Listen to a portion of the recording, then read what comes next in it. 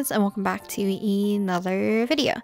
So I'm not sure how long it's been since I've actually done a kind of more real-time video where I'm actually doing a watercolor painting. But like I usually do, I will leave a 5-minute condensed version, which will be a time lapse, which will have basically the whole process of this, but just really sped up. This video will be more like a real-time, but more like chunks of footage, I guess. But I know a lot of you guys enjoy real-time footage, but if you're not, then I'll leave the 5-minute version in the description. Before we start, as you can see, I accidentally didn't hit record for the background painting process. I just spent a lot of time just wetting the page and then adding a bunch of different colors. I did do kind of like a brief painting in my sketchbook just to plan out colors, and it didn't turn out the way I wanted to, so I guess maybe it's not too bad of a thing that it didn't get recorded. But for the skin, so I like to start painting the face usually, and that usually entails the skin. So for this, I decided to put a light base of my kind of like my first wash, and then I slowly build up the shading, any kind of like warmth in the face like blush, or just any warmer areas of the face, shadows and stuff, all at the same time first. And I usually gradually get warmer, and then usually my top layer for the shadows tends to be a lot cooler. So today I am painting Keqing, and I don't know, I really love her outfit. I think her new outfit's really pretty. I wish I had Keqing, and I guess even if I did, I don't really pay for skins. I'm trying my best to stay F2P, but also just, I don't really want to spend money on gacha games in general, so I guess I will never get Keqing skin, but that's okay. I still can really admire it. It's just really pretty, and I like the blue and the black and the purple of her outfit. It's just really pretty on her, so yeah. For the skin, or painting in general, so let's talk about painting in general first. I am painting on hot press paper, which has been the paper that I've been enjoying the most recently.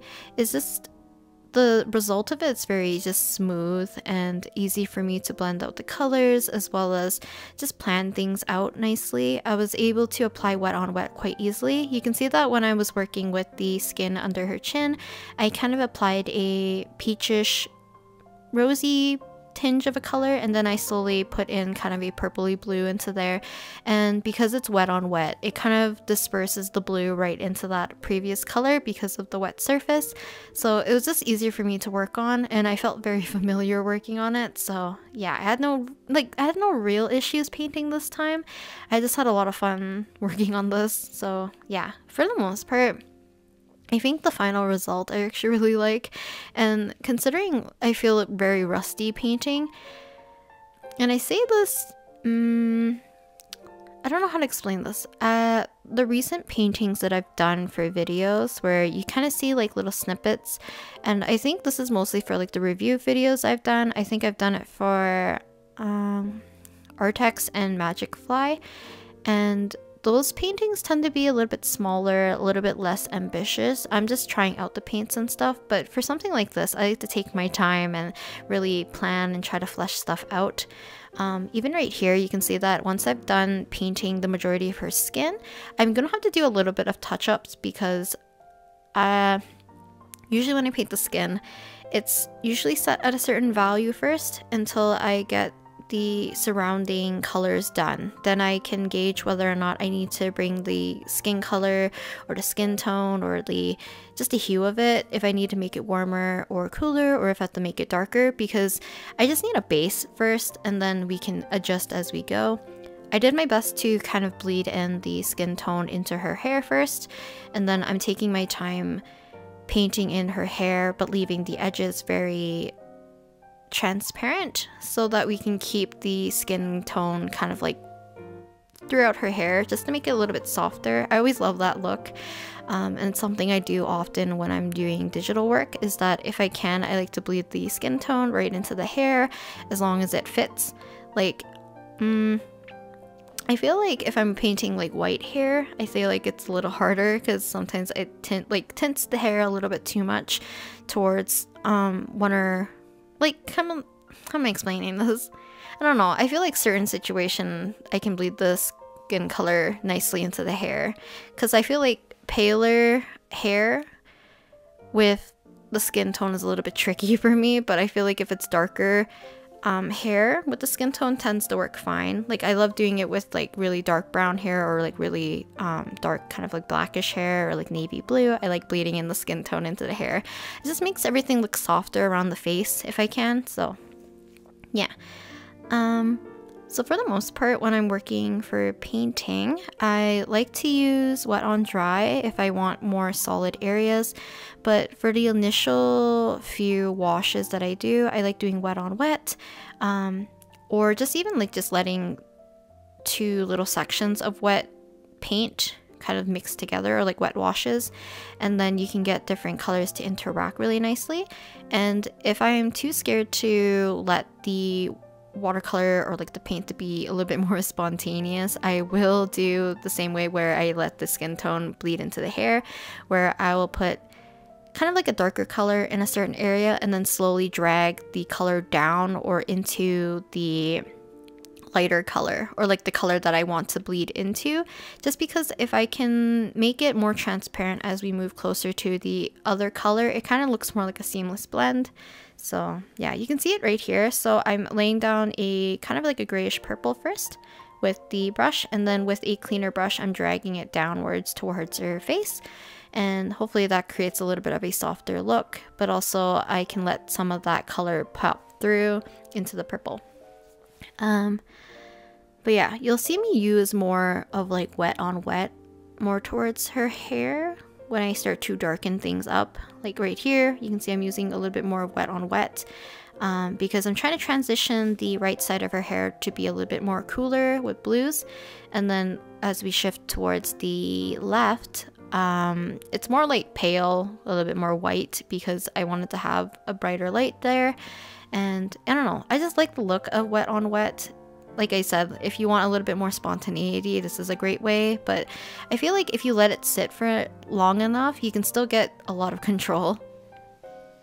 So, I recorded like the voiceover, I think 3 times up till this point. I never could get past the 10-minute part because my program kept crashing, so hopefully this will work out and I don't have to re-record. Maybe I should stop it and save it, but I don't know. We'll just continue.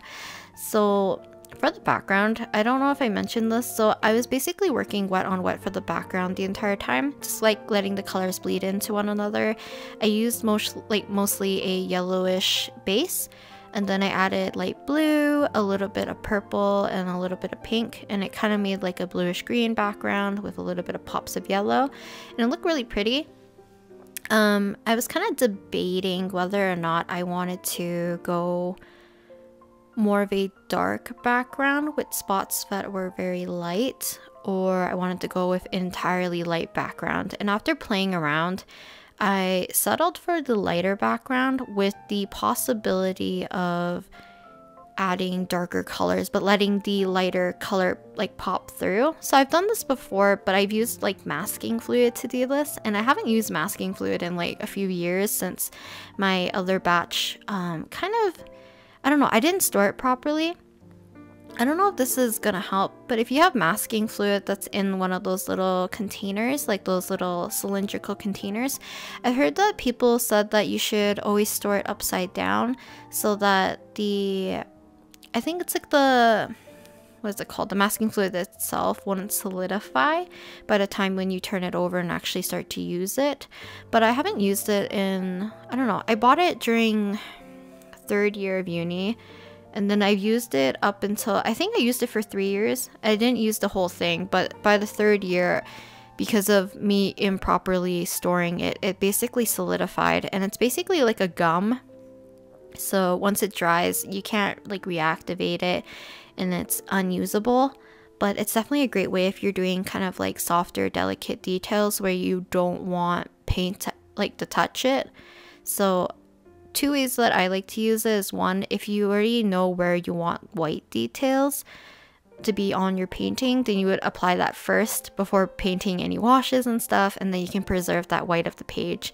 Another way is that if you add washes beforehand, let it dry, and then add your masking fluid on top and then add darker washes on top, you can get a really nice kind of like difference in depth and stuff. I've done it before. I don't really how to explain it, but yeah, I don't know if I have pictures of it. If I can find it, I know I have a Wonu piece that has something similar where I've kind of did like a floral or indication of like a floral silhouette in the background using the masking fluid. But that's like if you trust your masking fluid. I know like some masking fluids work really well on certain papers. I've used masking fluid on my cold press papers in the past where the texture was not, or not the texture, my paper I think at the time was not like 100% cotton, so it didn't have like those little fibers, and I guess like the masking fluid just sat on top, so when I was peeling it, it peeled off nicely. But when I put it onto like my higher quality watercolor paper where it's like 100% cotton, it has like those little fibers on top, it kind of like gripped the paper, so when you peel it, it basically ripped the paper. So if you had like washes underneath, you're basically gonna have one, ripped paper, and then two, it's probably gonna be white rather than whatever wash you had like underneath. I don't know, I'm on like a whole rambling about watercolor. I don't know if you guys can tell, I really miss painting, I really do. And I think because I had good results with the Keqing piece, I want to paint more, I really do. But I kind of want to make sure I can get back into a balance of doing traditional and digital art. Yeah, I don't know what I'm doing. Also, I don't know, by the time you guys see this video, hopefully I am back to streaming. I'm not too sure. I am thinking of streaming on the 15th, and I think you guys see this video on the 16th, so I don't think this is going to be very helpful. Another thing was like when I was painting Keqing, I don't know if it's like my computer screen or my phone screen or my laptop. So basically all of them have like different color screens. So like my phone's super warm. My tablet's like, I want to say it's like the neutral zone of color. And then my laptop's like overly, like a little bit too saturated, a little bit on the cooler side. But I kept swapping where my reference was. So sometimes I have it on my tablet screen.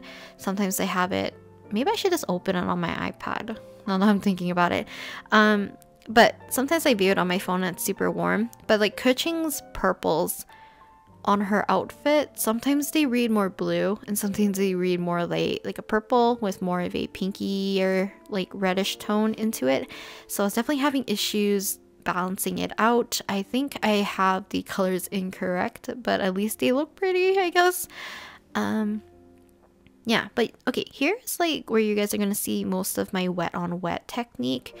Now for me, it was kind of like a bit of a gamble. Oh, I guess I moved on. So I have some pigments like watercolor that are a little bit more opaque, so I just mixed it a little bit and decided that I wanted to add a little bit more color back into her eyes because I forgot to leave a little bit of a space for the color to bleed in, because I do this a lot digitally. I like to leave kind of like the opposite side of the eye where the highlight is.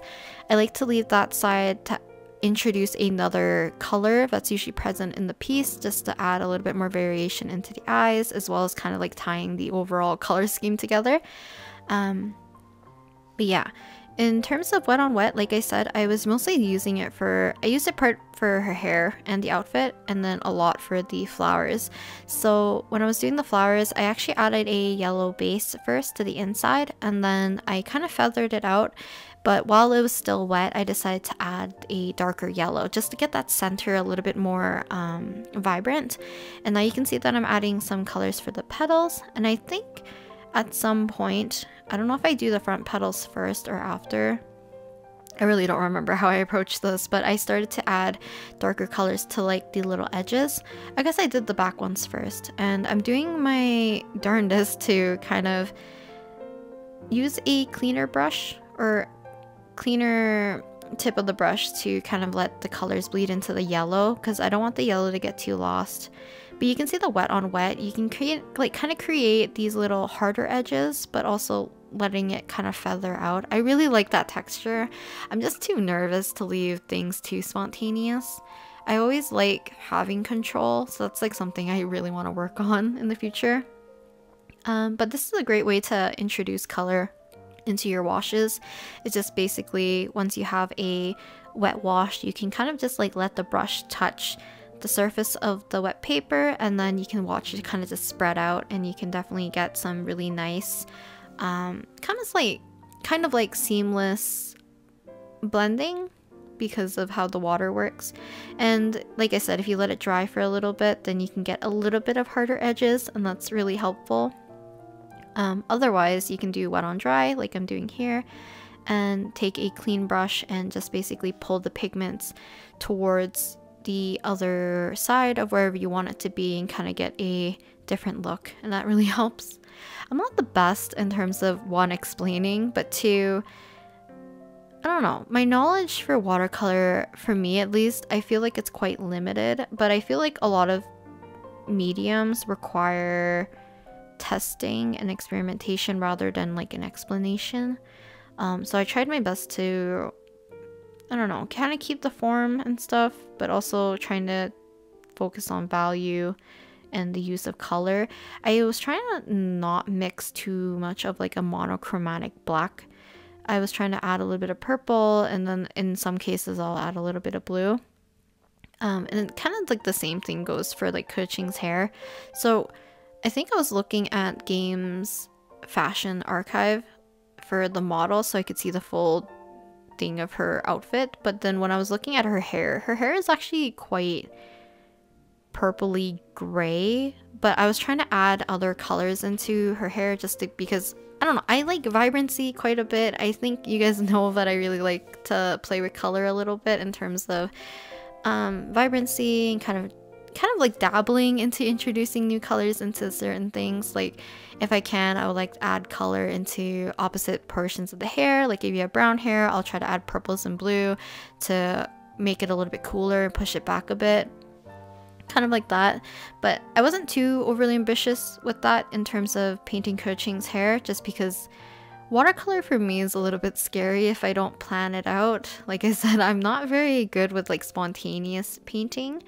But yeah, I was trying to add a little bit more blue and purple back into her hair because I don't want it to get too lost.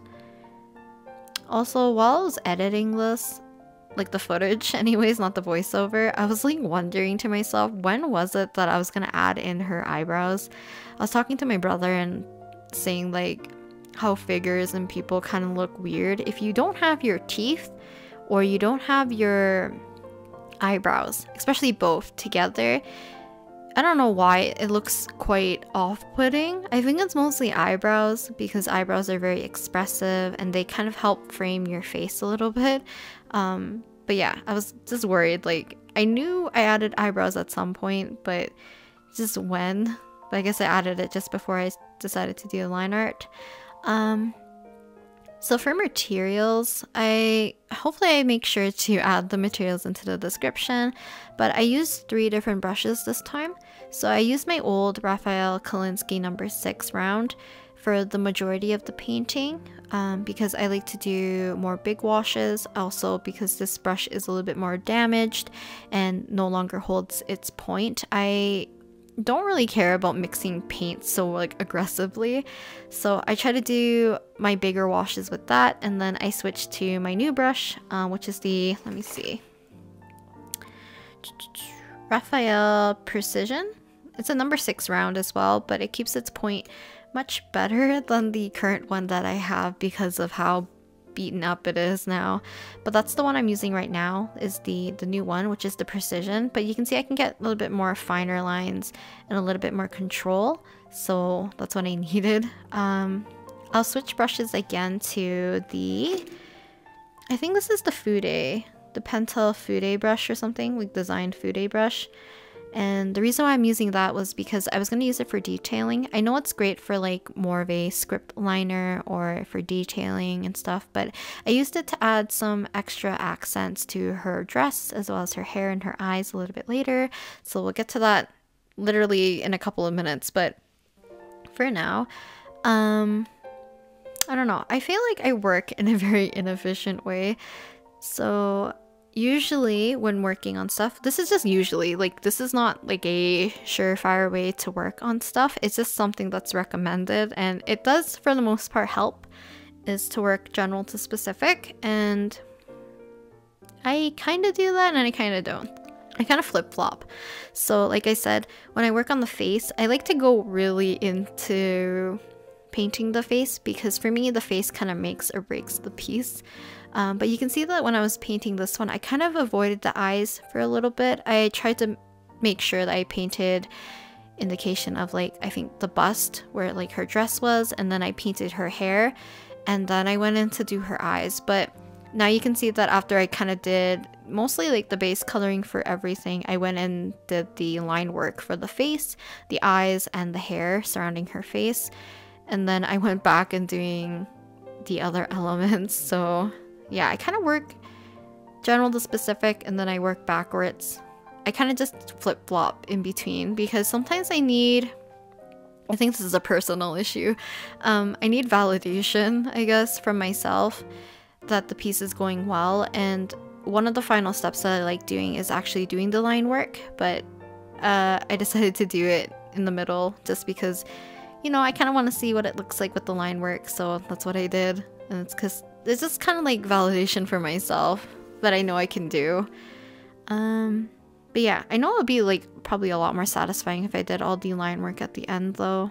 You can watch it slowly come to life, but I don't know. I really needed the face to come forward first so I can see it. But I think in the future, I would like to paint more with this pad. Like I said, this pad is sealed on, hopefully I said this, I don't know which voiceover I mentioned this, but this pad is sealed on, actually it's sealed on all sides except for the left side where there's like a middle strip. You'll see it at the very end. I'll make note of it. That's like exposed. It's not like gummed together or anything, and that's like allowing you to stick some kind of tool or a X-Acto knife or blade inside, so you can cut away the glue from the edges and allow it to basically unseal itself from the whole block. But using the block I think is really helpful. It's just harder for me to transfer sketches, so for this one I legit had to just sketch right onto the paper, which is super nerve-wracking because I don't want to damage the paper by overly excessive erasing. But I think that's about it. I've done probably way more rambling than I needed to, and kind of just me gushing about wanting to watercolor a little bit more. Hopefully you guys enjoyed watching today's video and watching me paint Keqing today.